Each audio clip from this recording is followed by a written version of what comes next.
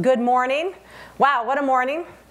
I'm not from Minnesota. I flew in last night from Washington, D.C., and have just been schooled in how a state and so many leaders from the nonprofit, public, private sector can really tackle a complex issue. And I got to say, in a not just Minnesota nice way, but a Minnesota smart way. I'm really humbled to be here. I've been asked to come and talk about movements and how change happens. As Tom mentioned, I was invited here actually at the introduction of Audrey Suker. Where's Audrey from ServeMinnesota?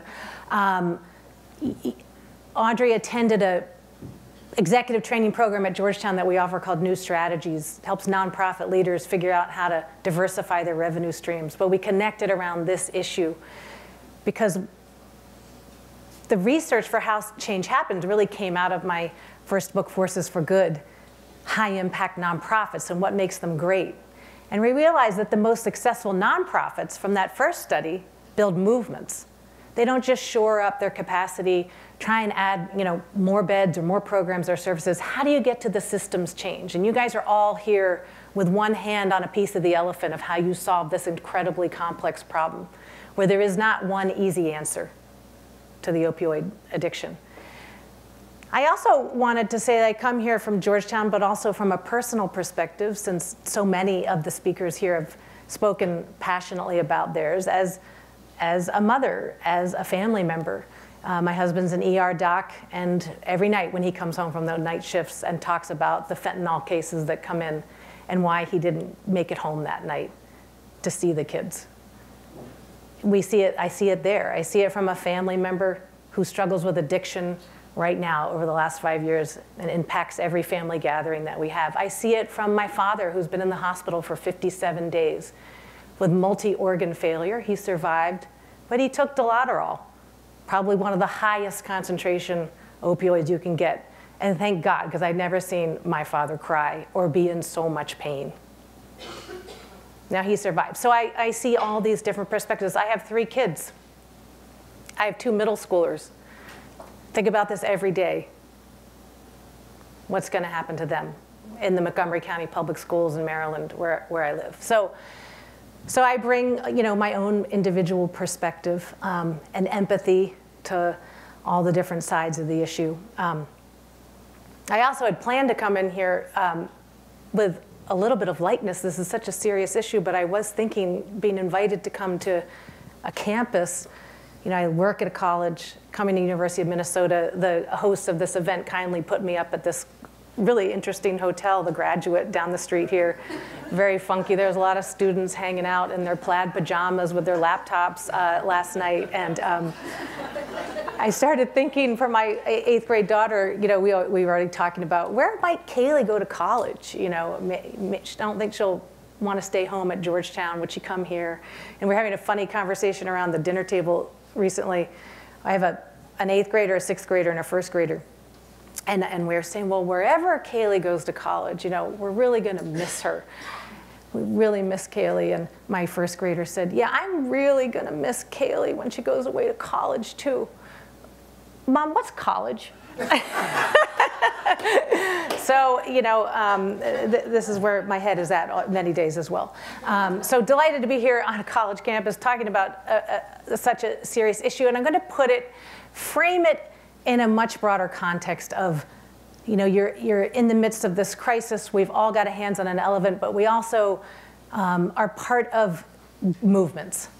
And what we're going to do is step back from this particular issue around the opioid epidemic, opioid crisis, and talk about how many other crises, many other major social problems and environmental problems that we've confronted in our lifetimes in this country have been solved, and the movements and campaigns behind them.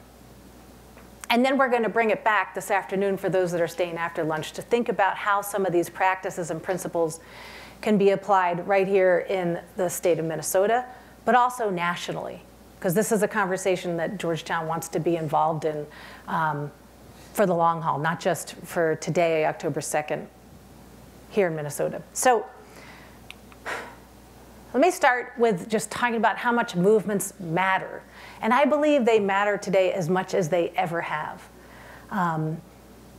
You know, it was the populist movement that elected Donald Trump that is also the anvil against which so many other movements are rising today. I come out of the swamp, you know, we're in the midst of this reckoning with the Me Too movement. And, you know, I can't help but listen and think about the testimony that's been given, you know, in the Senate in the last couple of weeks, and think about in this room, talking about addictions, having somebody talk about how much they like beer. I don't know how that resonates out here in Minnesota. You know, it's strange times that we're in. You've got really successful movements, whether you're part of the Tea Party or the populist movement that's behind Donald Trump, or you're part of the liberal and progressive side. You know, the movements that we studied in this book, what we really wanted to understand was, why do some succeed and others not? Regardless of which side of the issue you're on or which part of the political spectrum that you happen to reside on. The question behind our research was why some movements succeed and others fizzle out.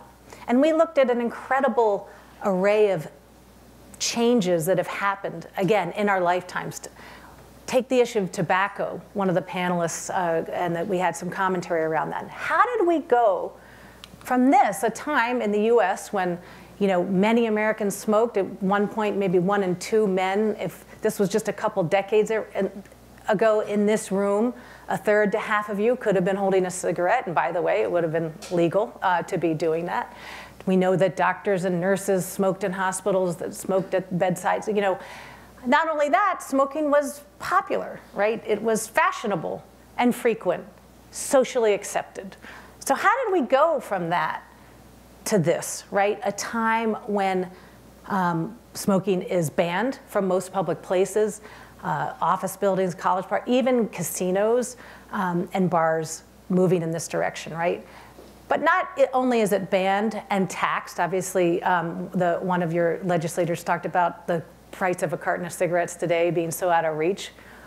You know, those taxes were the result of the advocacy and the movement that put excise taxes in place so that originally it could put cigarettes out of the hands, out of the reach of young people that were strapped for cash, and ultimately other smokers. But probably as powerful as those legislative policy and the litigated strategies as well, of course, the attorneys general suits that led to the global settlement agreement that funded a lot of the windfalls that were discussed. As important as the litigation was, and the lobbying, and the advocacy at the grassroots level, there was a deliberate and concentrated effort to switch that social norm, because tobacco control activists realized that the enemy wasn't just this addictive substance. You know, it was the industry. It was companies that had created these beloved brands. It was the Marlboro Man. It was Joe Camel. And they realized they had to attack that norm and the popularity and the enticement and the sexiness, the sex appeal of smoking, along with the legislative and litigative strategy. And what we're going to talk about today is the tactics, the strategies, how they went about doing that, and how that was funded, and why that was such a big part of their success in the overall campaign. Another issue that we looked at, marriage equality. How did we go from a time in this country just 15 years ago? We had DOMA. We had 11 states with ballot referendums underway to ban marriage between same-sex couples. How do we go from that to a time today when now marriage equality, as we know, for LGBT couples is the law of the land? Dramatic shift. Years and decades of activism and advocacy behind this tip, but what led to that tipping point right now? Another issue we looked at, guns.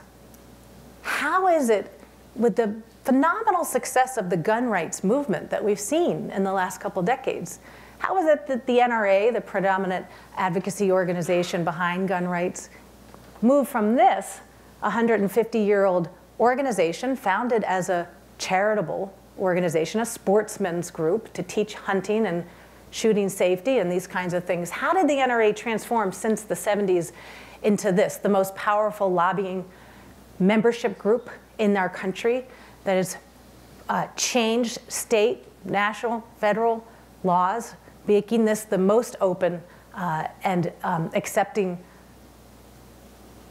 nation on earth to gun ownership and access. Why has the gun rights movement been so successful in the last few decades?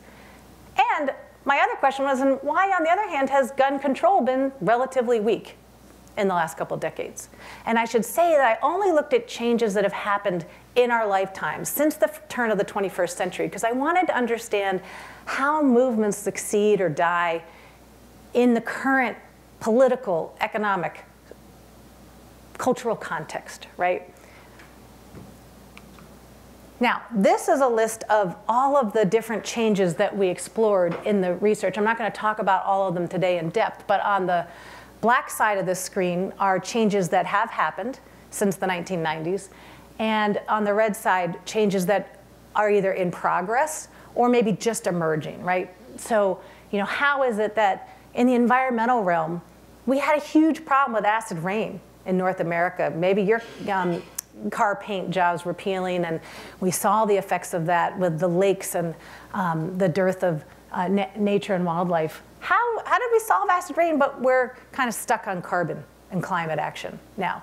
How did we cut drunk driving rates in half since the founding of Mothers Against Drunk Driving? We talked about gun rights expansion, extension of justice and equality to LGBT marriage proponents. All these issues. And then, at the other extreme, we have an opioid epidemic. We've had an obesity epidemic growing for years in this country. It's getting worse. Young people and adults, higher rates of obesity. I had to flatten line for a little. We just had an obesity forum at Georgetown yesterday, where we brought together cross-sector leaders trying to tackle this enormous problem. So some changes have happened, some changes have not happened. And by the way, here in Minnesota, maybe people in this room really like some of these changes that happened. And maybe you really don't, but it doesn't really matter, and we're not going to talk about what side you're on. All we're going to talk about today is how they happened and what you can draw from those lessons to tackle this opioid crisis that we're all struggling with today. So the 6 practices of high-impact, successful movements, noticing it's a little hard to see that under the lights here, but we're going to talk about the factors that differentiated those winning movements from the less successful movements. And the first one I'm going to talk about is how winning movements turn their grassroots gold. This is the first chapter in the book because it is the most important and most differentiating factor when I looked at movements that have soared and those that have fizzled out. The ones that figured out how to tap in, expand, and catalyze their grassroots always won. Let's talk about guns. Most important issue. So let's talk about the grassroots of the gun rights movement. And I'll put you in a point in time, 2012.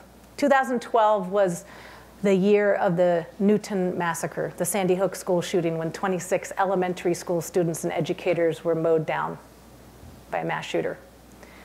At that point in time, the NRA had built up its grassroots membership to about 5 million members.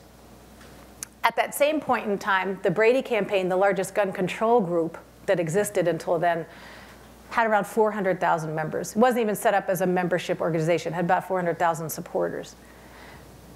Since the NRA had started to focus on and build up its grassroots in the 1990s, during that, let's call it now 20 to 30 year span, the gun control movement was 1/10 the size of the gun rights movement. Now that might not be apparent to you if you're not a gun owner or you're not a member of some of the gun control groups because the liberal media bias, but also because the overwhelming majority of public opinion says they want tighter gun laws. And yet in many states and many places, the policies reflect what the grassroots membership of the gun rights movement wants. Now, this balance has begun to change after that. Oh, my battery's running low. Can somebody help me? Recharge. Thank you. So Everytown for Gun Safety was created in 2014 as a merger between Shannon Watts, who started something called Moms Demand Action. She's a mom, stay-at-home mom of 4 kids in Indiana. Right after the Sandy Hook school shooting, she was incensed. She grew up in Colorado. She wasn't a Columbine survivor, but certainly those of us coming up in the 80s, were part of that first wave. So she said, we've got to do something to stop this. Started Moms Demand Action, grew it and by 2017 to be about 4 million supporters when it merged up with Mayor Bloomberg's Mayors Against Illegal Guns. Then, thank you so much. It's not letting me advance. Do you mind closing that box too? Thank you. All right, so, and then of course, since Valentine's Day of this year, with the Parkland shooting, and with the new wave of youth activism coming behind the gun safety side, now Everytown's membership has grown to more than 5 million members. So for the first time in about 3 decades, at a grassroots level, the gun control movement is of an equal and opposite volume and intensity to the gun rights movement. Now, I'm not making any predictions about which way things will run, but I do know this, that the absence of this organized and strategically mobilized grassroots is a big reason, if not the single reason, why the gun rights cause, and for those of you that might support it, have been so successful. Let's look at another issue, tobacco control. A lot of people talk about movements and money. Well, maybe the gun rights movement was so successful because it's got the gun lobby behind it. Well, the tobacco industry dwarfs the gun industry in annual revenues, and it did much more so, billions, at its height.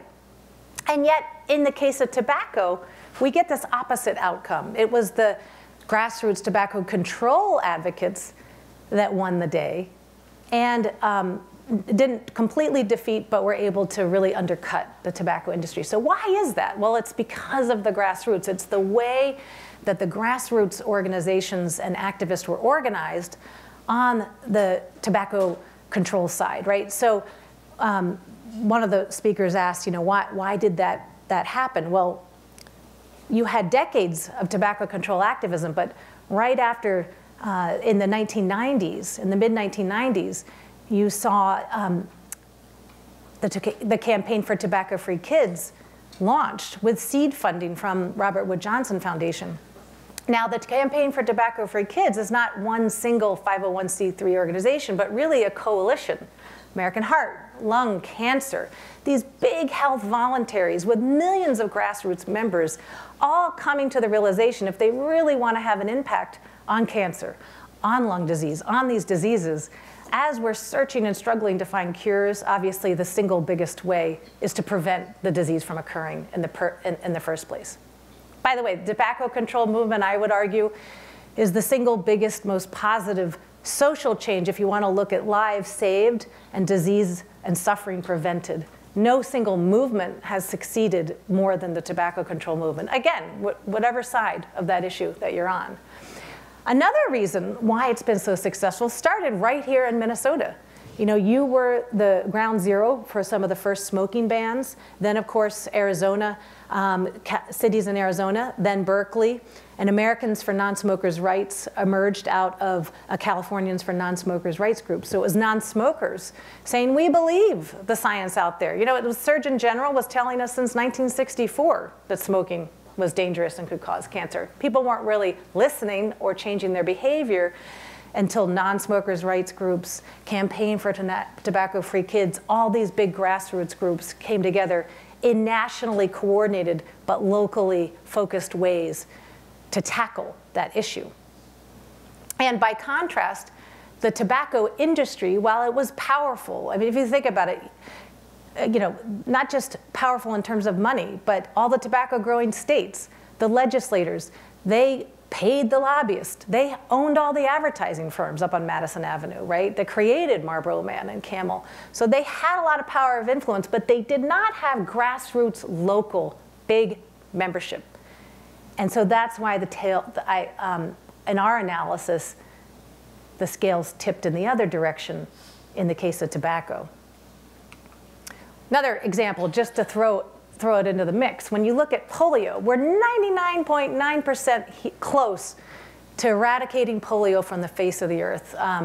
Maybe a dozen cases documented in the wild. Why is that? Well, if you ask the average person, they might say, well, maybe it's Bill Gates pouring billions into his global health initiatives, right, or WHO. When you interview people involved in this movement, 201, they'll tell you it's Rotary International, with its 33,000 chapters all around the world, its millions of members who had the boots on the ground. They built the political and social will to make polio a thing of the past in every country on the face of the earth. I had this interview with Bruce Aylward, the intrepid head of the Global Polio Eradication Initiative for many years. And he said, Bill Gates and I would never take a meeting anywhere in the world without a Rotarian by our side. Every parliament, every government has a Rotarian, in communities in Africa, in Latin America, in Asia, all around, they have the credibility and the gravitas in their local communities. And they could open up those doors and help open up the state and local resources to put polio eradication at the top of the priority list for many of these countries that have many other urgent needs. So again, no matter what the cause or the issue, we saw that when you have these big grassroots networks with boots on the ground, advocating for your cause, working in a centrally coordinated way, you stand a really good chance of winning your movement. All right, let's talk about the next practice that emerged in our research. It's a tongue twister. We call it sharpen your 10, 10, 10, 20 equals 50 vision. And this comes straight out of the playbook of the marriage equality movement. And this rubric really came about in a meeting, probably a lot like this, but in a conference room in a building in Jersey City, New Jersey. And this is when the first seeds of how marriage equality was won really started to be planted. So I'll take you back to that time. It was 15 years ago. It was 13 years ago, 2005. There was this meeting, and many of the leaders in the marriage equality movement had come together. It was a really dark time if you were an LGBT advocate. As I mentioned, President Clinton had signed DOMA, so the Defense of Marriage Act defined marriage as only between a man and a woman. 13 states had ballot referendums underway to ban it. The only place in America at that point in time where it was legal to be married was Massachusetts. Massachusetts had just passed its marriage law. But there was a really vociferous backlash underway led by Mitt Romney, leaders of the Catholic Church. And so they were on the ropes. And Evan Wolfson, the founder of Freedom to Marry, Matt Coles from ACLU, Mary Bonato, who argued the case in front of the Supreme Court. So many leaders had gotten together. They actually were convened at the invitation of Tim Gill, a mega donor involved in this issue based out of Colorado. And they said, what are we going to do? At that moment, marriage equality did not look inevitable the way we talk about it today. It looked impossible. So at that dark hour, they said, okay, we can't, it looks like we're failing, but what can we do? What if we looked at the country and we split it up by region? And we said, let's take 10 states and actually just try and go for full marriage. We'll defend it in Massachusetts. We'll go to New York where there's a lot, more progressives and liberals. We might be able to catch fire there. And they said, okay, but let's also take 10 states and we'll just go for civil unions, right? That was something, a new construct came out of Vermont, separate, kind of unequal, but better than what we've got, right? So then they said, we'll take 10 states and we'll just try and get domestic partnership recognition laws on the books. And then we'll take the balance of the states, half of the country, and all we'll try and do is take discriminatory laws off the books. So sodomy laws, or, so what the idea was, how do we take the whole country and take one incremental step forward towards tolerance, wherever you were starting from, right? And that's when change really started to happen, by having this very tailored approach. And when we looked at all of these other movements, we saw the same approach. They didn't call it that necessarily, right? When you look at drunk driving reduction, You know, when Mothers Against Drunk Driving was first started by Candy Lightner, started in California, then they moved it to Texas pretty early on. Candy Lightner has this great quote in my book. She says, "My advice to any movement leader, any nonprofit leader is if you want to win, never open an office in Washington, D.C. You know, it's all about the chapters. It's all about decentralized state and local action, pushing power out to local leaders working on books in their cities, in their towns, and their states to push it forward." Tobacco control, same thing. You know, I talked about the Campaign for Tobacco-Free Kids, that national group based in DC. And I should say, Truth in Advertising, the founding president of Campaign for Tobacco-Free Kids, Bill Novelli, is my boss at Georgetown. He founded the institute, the initiative that I'm the executive director of. After that, he went on to be the CEO of AARP for many years, has a lot of lobbying and advocacy knowledge before joining the faculty at Georgetown. Tobacco control. So Robert Wood Johnson Foundation poured about $750 million into the tobacco control movement over a 10-year period, starting in 1995. A little bit of that went to the national campaign. The biggest chunk, over $250 million, went to 40 state and based local coalitions. They called them the RWJ, Smokeless States Coalitions. Grassroots groups, probably some of you and your organizations were part of them, advocating for those excise taxes, trying to get smoking bans and so forth passed at the state and local level. It's one of the biggest differences, again, when you look at some of the less successful movements. When movement leaders direct their funding to big national groups rather than spread it into the local and grassroots, it tends to get the opposite effect. You might think it might be dilutive, but in fact, it was very empowering. Gun rights. Let's talk about gun rights. Have you ever wondered why there's never been a big gun rights march on Capitol Hill? I have, because I've been to a lot of gun control marches. They don't march on Capitol Hill because they know that's not how change happens. As President Obama says, change comes to Washington, not from Washington. They march on the state capitals. They work at the state and local level, passing preemption laws in the vast majority of US states to make laws so that local towns and cities, for instance, can't pass anything that might be more restrictive than what already exists at the state level. Very, very savvy approach. Put their resources, time, energy into it. When I talk to activists across a range of spectrum on these issues, you know, today, in this post-Parkland moment, we see a lot of First Amendment right action, right? People exercising their freedom of speech. And we see a lot of Second Amendment activism to obey and defend this amendment that many people adhere to.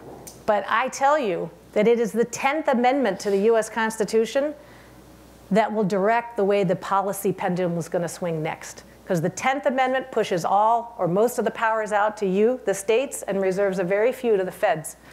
So the movements that figure out how to tap into that 10th Amendment construct and treat us as a federation, not of one monolithic 50 people who all agree and all think the same way, but in fact take it down to the state level, you're going to win. Now, I also think this also applies. You can scale it up with polio. You know, Rotary became the venue through which they went country by country. But here in Minnesota, as you think down to your counties and your local municipalities, how do you tailor your approaches, whether it's opioids or whatever the issue is, so that you can get everybody moving maybe one step in the right direction? All right, let's talk about this next practice. Great movements change hearts, not just policy, right?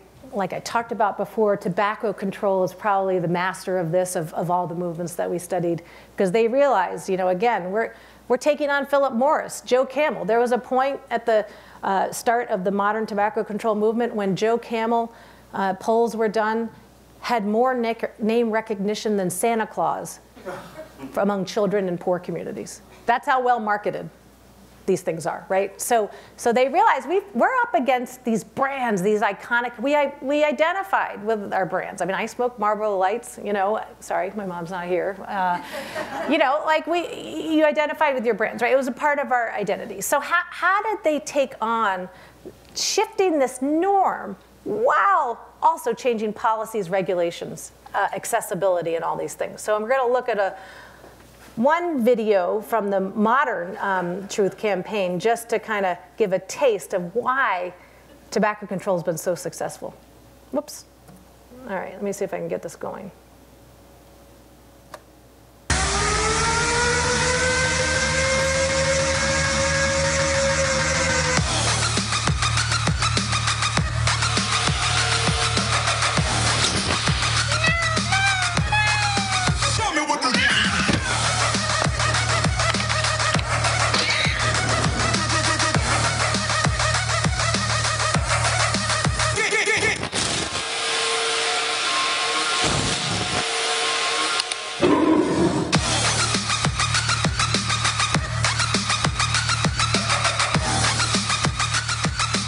All right, so what's great about that ad?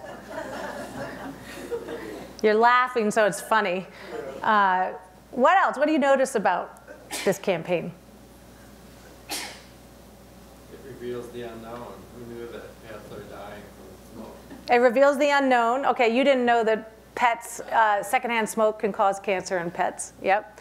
Why do you think this has gone viral with millions and millions of views among teens and tweens, late stage millennials and next gen in our country on YouTube? iPhones. Pardon? Everyone's on their iPhone. iPhones, you got pets. Smoking rates are down to under 6% for youth and 15% adults nationally. But we've been telling young people not to smoke, it's bad for you, for a very long time. Why did this ad work? Exactly. It wasn't about, does it say don't smoke? No. Does it say smoking's bad for you? No. It says smoking's bad for something you care a lot about. And more importantly, not only would you not have pets, but you wouldn't have stupid pet videos. And that's what my 11-year-old son turned me on to this ad. We were driving in the car one day a couple summers ago, and I was starting research for my book, and they asked what was the book about, and I said it's about changes and how everybody used to smoke, but nobody smokes anymore. And my then, I guess he was 10 at the time, son Quinn said, well, of course nobody smokes. Smoking's really bad for you. It's like that cat video, Mom. And I was like, what cat video? And he was like, oh my God, it's had like millions of views. It says smoking's really bad. It causes cancer in pets. Who would ever smoke, right? Like, it worked. So then, of course, when we got home, we had to jump online, and my son spent some time on YouTube. Fortnite, too, I have to admit. So we searched it up, and we found that. And then we had to watch it like 10 times. Then we started searching for other stupid pet videos. And then I said, you know, I'm doing research for my book, so I'm curious what's out there. I just typed in gun control to see what came up. And then this ad came up in our feed.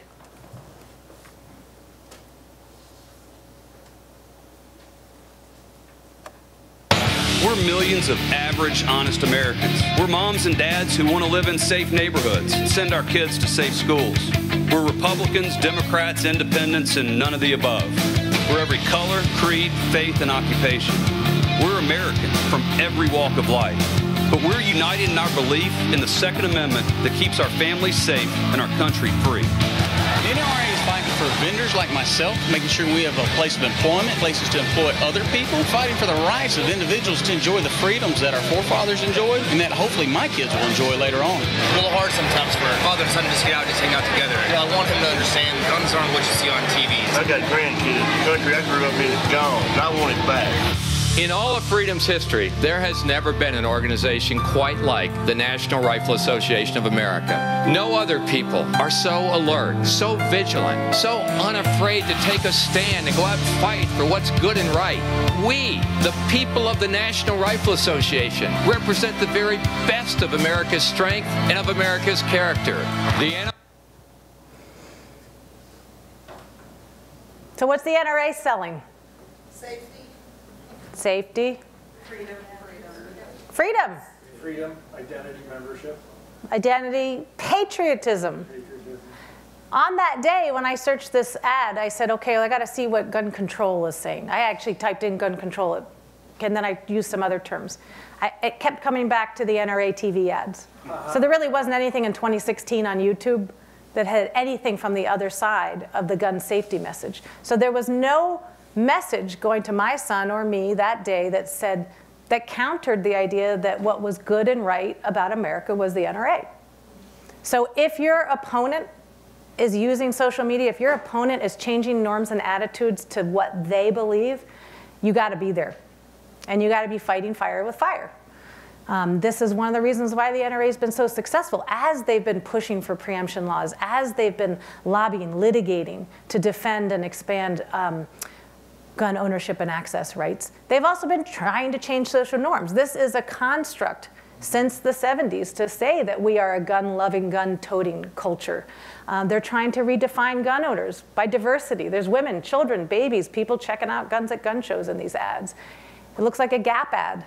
You can see yourself in it, right? And so, you know, if you had a stereotypical notion of a member of an NRA being, you know, maybe a middle-aged white guy that likes to hunt, you know, they're trying to disabuse you of these stereotypes and growing their membership. So no matter what side of the issue you're on, but particularly if the other side is manipulating and trying to market their idea, then you've got to fight fire with fire. The other thing is all these movements that have won have done it really well, and it's because they've found kind of a really fundamental emotional core value that they connected with. You know, for guns and the NRA, it's freedom, right? Second Amendment freedoms, freedom to defend your hearth and home, freedom to hunt, freedom to collect, however you want to define it. For tobacco, that truth campaign that you saw with Cat-Mageddon is kind of a late stage millennial Gen Y, next targeting the teens and tweens of today. But when truth was first starting out, a lot of the campaigns were focused on Gen X. I'm a member of Gen X. And they did a lot of research to try and understand how do you motivate a young Gen Xer at the time to change their behavior and attitudes, right? And Gen X we were rebellious. We were, you know, we gave you grunge. We didn't like authority. So the first ads were all about how do you rebel? So the body bags ad, rebel against Philip Morris. If you really want to be cool, don't let the man in the suit manipulate you. He's trying to addict you to cigarettes. The cool thing to do is not smoke. So that worked for my generation, by and large. And now they're on to social justice and pets, and Gen Z, late-stage millennials are not so edgy in terms of rebellious, but they care a lot about social justice issues. So they're tapping into that psychographic of the target audience. What's the truth? Freedom to marry, the marriage equality campaign. Love. Now that was not always the central message of the LGBT campaign for marriage equality. When we go back to that moment at that meeting in Jersey City, New Jersey, 15 years ago, sorry, it was in 2003, they said, they came up with that 10-10-10-20 construct and started to mobilize state by state. But they also said, okay, we've got some people on our side, but there's a vast majority of Americans who either don't care about this issue or just aren't aware. How can we bring more people over to our side? So they did all this polling, all this trying to understand, and they started to, and they said, we're not trying to convince people in the LGBT community that this is important. We need to convince people in the straight community. So they were polling all these straight people and saying, okay, first of all, why do you get married? Well, I got married because I am in love with my partner. I want to be married under the eyes of God. I want to be part of my community as a married, committed couple. And then the next question was, okay, well, why do you think a gay person wants to get married? Number one answer in these polls, this was back in the early 2000s, I don't know. I never thought about it. That was the first answer. And then maybe because they want to be able to visit their partner in the hospital if they have AIDS, okay? Like, I mean, this is reality. So that's when the light bulb went off for the marriage equality crusaders. They said, we want to get married the same reason same-sex couples want to get married. We're in love. We often want to be married into the eyes of God. We want to be accepted in our community. So love became the centerpiece of the campaigns. When they did their social media ads, you know, when they were fighting to defend that marriage bill in Massachusetts, you know, There's two religions in Massachusetts, Catholicism and ice hockey. So they found two ice hockey moms raising a kid they adopted who happened to be like a statewide champion superstar, you know, and the ads were about these moms getting up at 4 in the morning, taking him to ice hockey practice at 5. I'm sure you got a lot of ice hockey here up in Minnesota too, you know, celebrating after the game, like making the, you know, putting them in the norm, right, rather than not the norm, and bringing couples to go meet with their legislators, and really putting love and partnership in the center of the message, and that really helped move that movement forward. For drunk driving, you know, what's the main message there? Yes, we're mad about drunk driving, but it was friendship. Friends don't let friends drive drunk. The designated driver campaign was actually conceived up in Canada, but MAD, because of its grassroots chapters and all these millions of members, had the networks to take it viral to actually say, we've been drinking at a party, I'm not gonna let you drive home drunk, I'm gonna take your keys. There's no policy that says you must have a designated driver. It's a social norm switch. We changed ourselves, our citizens, and people in communities, right? So you gotta find that message. And we could talk about this a little bit more in the breakouts about how this applies to the stigmas and the, some of the marketing and messages around the opioid addiction and other addiction problems that we face in this country. All right, the next practice is breaking from business as usual. And so I teach at a business school. I teach corporate responsibility. I teach nonprofit leadership classes. Of course, we looked at the role of business in these movements. But you know, what was really interesting is the mental model that we have of movements rising up against corporate wrongdoing, certainly with the tobacco control movement, you know, that we can get into that a little bit later, but there wasn't a lot of room to have tobacco industry at the table in the way that we're going to talk about pharma in this issue, because for the reasons that the panelists spoke of, the, tobacco not having, you know, really any redeeming health benefits and so forth. But when you take out the context, there's other players in the corporate world that had a big impact on the tobacco control movement. In fact, it was the airline industry that instituted the first bans. Pilots, stewardesses, workers on airlines were believing the science that was out, was that secondhand smoke can make you really sick and kill you. And they said, we're dying up here. So the first flights were banned in California, then nationally. You know, later, after a lot of public bans and public activism, you started to see bars and restaurants, now even some casinos. So you saw businesses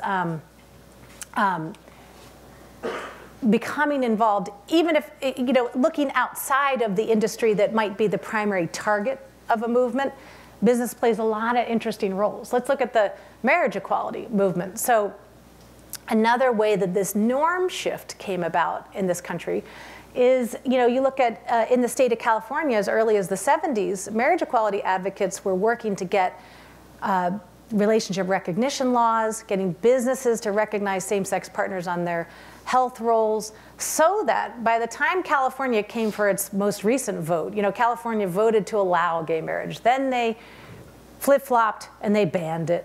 And then they finally voted to reinstate it. And in that third vote, by that point, 80% of the people working in the state of California had access to these benefits if they needed them, right? So the norm in California had shifted, the default being that, of course, we're, you know, inclusive rather than exclusive.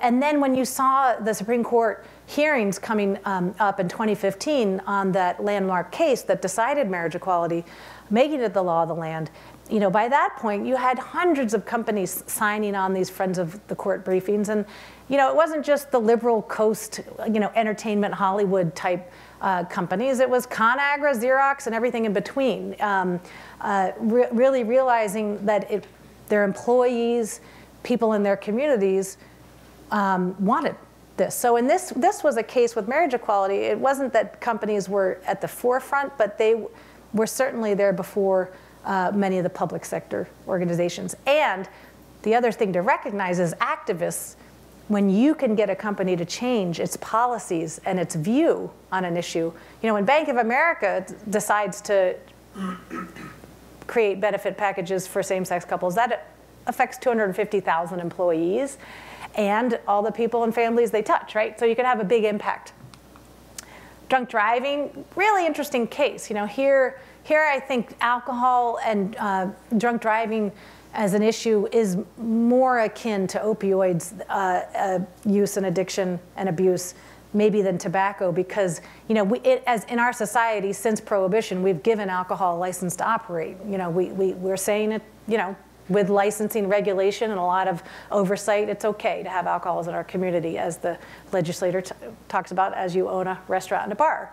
Early on, Mothers Against Drunk Driving, Candy Lightner took a very unpopular position, which was, we want alcohol at the table. I want to understand how industry, we're not against drinking per se, we are against the act of driving drunk and killing or hurting people as a result of that reckless act, right? So how do we stop the behavior, not the whole consumption of alcohol? She got a lot of pushback, and they got pushback, because there was a lot of groups whose families, victims, survivors, family members of victims, survivors, been hurt, wanted to put it out of business, right? And I think, for better or for worse, Lightner's position was that we need alcohol industry at the table because we're never going to put it out of business, but how do we moderate it? And if you can tap into the marketing budgets and the messages, drink responsibly, curtail bar hours, and all the different policy changes, then you have, at least you don't have a powerful counter voice against you, right? So in that choice, the decision to work with and through alcohol, it's not that they didn't get resistant, it's not that alcohol didn't lobby, particularly when they were trying to raise the blood alcohol unit level, what would qualify you as a drunk driver. They got pushback from industry and lobbyists at times, but overall it was very different, for instance, than the fight against tobacco, where it was a clear black and white, us versus them, kind of all or nothing kind of fight. Now, we saw 4 ways that you as movement leaders could tap into the power of business to drive your movements forward. Talked a little bit about policy first movers, if you can get businesses to change their policies. And I think we're seeing a lot more of that today. Even in the wake of Parkland, you saw, many of the airline and the car rental companies, some of them dropping their NRA membership programs. You saw Walmart saying, we're not going to sell assault weapons. We're going to voluntarily raise the age for gun purchase. Dick's Sporting Goods. Bank of America, Truth in Advertising, our founding partner at Global Social Enterprise Initiative at Georgetown, they said in the wake of Parkland, they're going to stop lending through their affiliates to assault weapon manufacturers. So even if you're not directly related to an issue, businesses obviously can have an impact on the issue. Second, business can be advocates, educators. They can not just fund campaigns, but signing those Friends of the Court briefings by putting their brands and their consumer base behind an issue or cause can be very powerful. And I think we should think a lot about this one, especially in the opioid issue, because leaving aside pharma, right, which is implicated and involved in this issue through and through, there are so many other industries, whether it's health insurance, any employer dealing with lost productivity, right? The employers are members of the community. They have employees that are impacted and their families impacted by these issues. So think about business much broader than just who's your enemy at the current point in time. Product innovators, certainly there are times when there's innovations that can help advance a cause. Nicorette gum helps people buy it, helps people quit smoking, quit lines, safety locks on guns, fingerprint technology for drunk driving, interlock technology, lots of tech. Now, is it a silver bullet? No, right? It's not going to alone solve the problem, but it certainly can contribute to advancing a cause forward. And then last but not least, I just, keep in mind that in our day and age, while businesses and companies and industries can help advance your cause, of course, there's time when, they need to be exposed for wrongdoing. And what's changed in our lifetimes is how exposed they are. and the power of the one, right? Because of internet, because of social media. You know, this all started when, with the advent of video cameras in the 80s and 90s, Greenpeace volunteers starting to commandeer whaling ships and going out and putting themselves between the harpoon and the whale that was getting shot, right? And then you had Earth Firsters climbing to the top of canopy of trees, protecting the environment. And then you have Greenpeace activists skydiving off of smokestacks, right, to, you know, protest against pollution. So you have these extreme actions, and then of course with the immediacy of things going viral, in a nanosecond, one individual or group can take on a very powerful global industry. So that is a sword that cuts both ways. It's a dynamic that is very different than the movements that happened before this moment of networked technology. All right, so we've got two other kind of factors, and then I think we're gonna break for lunch and do some questions first. Oh, Q&A. Okay. More flexibility. We're going to continue to be flexible and hopefully not too hungry, because we are going to eat at some point too. These two kind of go hand in hand. We looked at how winning movements and struggling movements reckon with what we call adversarial allies. Every movement has it. Whether you're on the winning side, you know, tobacco control took decades. It took steps forward and huge steps back. That first master settlement agreement imploded when the attorneys generals were suing on behalf of the states that were drowning in Medicaid costs as a result of disease and death related to smoking and tobacco use. So, you know, that blew apart in part because the tobacco control movement was so riddled with dissension and strife. You know, you had a camp that just wanted to put tobacco out of business, and you had the non-smokers' rights groups, and then you had the more moderate groups like the Campaign for Tobacco-Free Kids that were saying, we're never going to put tobacco out of business, so how do we just at least get them to stop marketing to kids, get Joe Camel out of the schools and out of the things that young people see, and get rid of the vending where you don't have to check IDs, and you know, there's kind of 4 Ps: place, purchasing, promotion, and use the marketing tactics to curtail tobacco access and use. All of the movements that we studied had a lot of dissension and conflict, both on policy approaches and personalities, and fighting over money, media, who gets to testify before Congress, who gets to testify before the legislature, all that stuff happened. The only thing I can tell you is that the winning movements somehow figured out to get maybe, if not all, maybe 80% of their members and constituencies moving in a general direction. One of the beauties of that 10-10-10-20 construct, you know, going back to that marriage equality story, one thing that solved for them was they had a huge adversarial allies problem in the gay community. One of the problems we all have in any movement we're involved with is you tend to see the enemy as a monolithic one, when in fact it's very. So what was going on in the LGBT movement in the early 2000s was they're having huge fights at these meetings because a third maybe of the advocates really wanted full marriage. They said, we want to go for marriage. We think this is the right thing to do.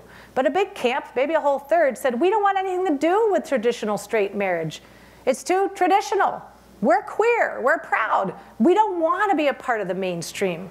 Okay? And then you had a third who said, we don't really care either way. We just want to be able to visit our partner when they're sick. We want to be on our health benefit. We want to take care of our families, right? So you had all of this fighting going on.